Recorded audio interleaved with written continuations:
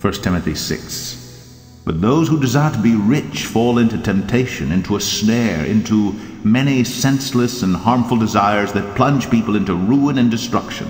For the love of money is a root of all kinds of evils.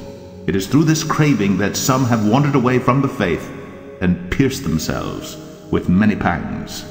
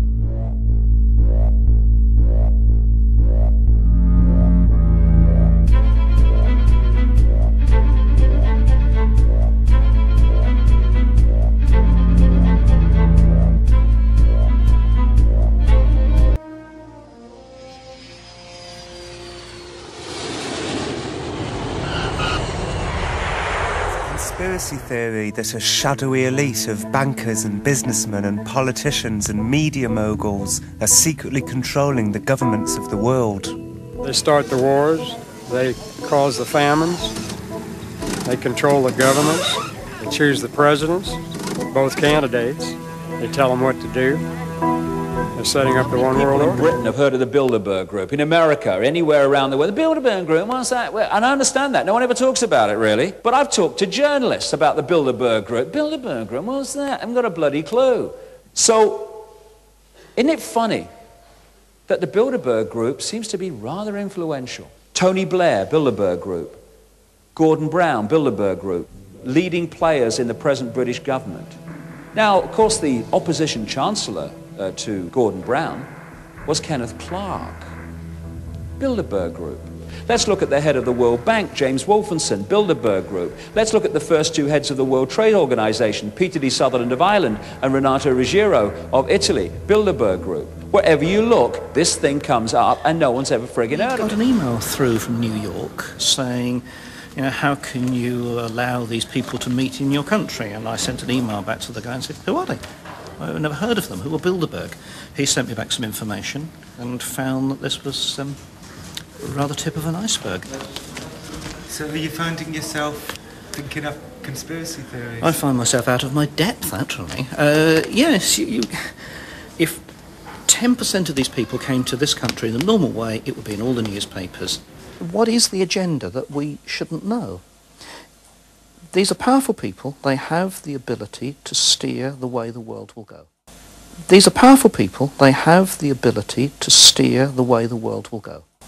These are powerful people. They have the ability to steer the way the world will go. A lot of Christians believe that we are in end times, and the Bible generally talks of the way that the world will move. A sense of disorder, of children not respecting their parents, of extreme. And it would appear to suggest also that we move towards the forming of a very powerful group. Do you think Paul's getting a bit carried away thinking this is... Well, I consider them bad guys now. I don't know if they're actually Satanists or not. We're not Satanist. I mean, we're talking actually Satan, you know, himself. Does Paul think that this is some kind of biblical prophecy being fulfilled? Uh-huh. I don't know. I really don't know. Gentlemen, as a symbol of our new tenfold global unity, I have great pleasure in presenting you with this enduring image.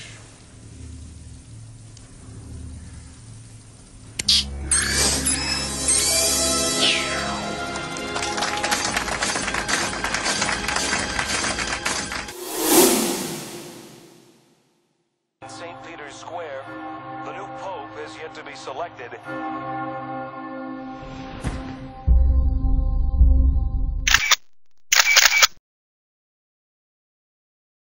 I am very pleased and proud to announce a 7-year peace treaty that not only secures the borders of Israel, but grants to the Palestinian people an independent state.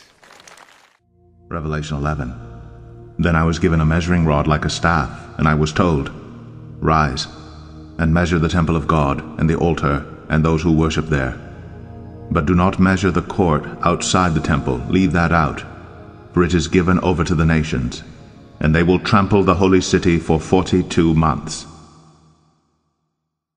John 14. I have told you before it takes place, so that when it does take place you may believe.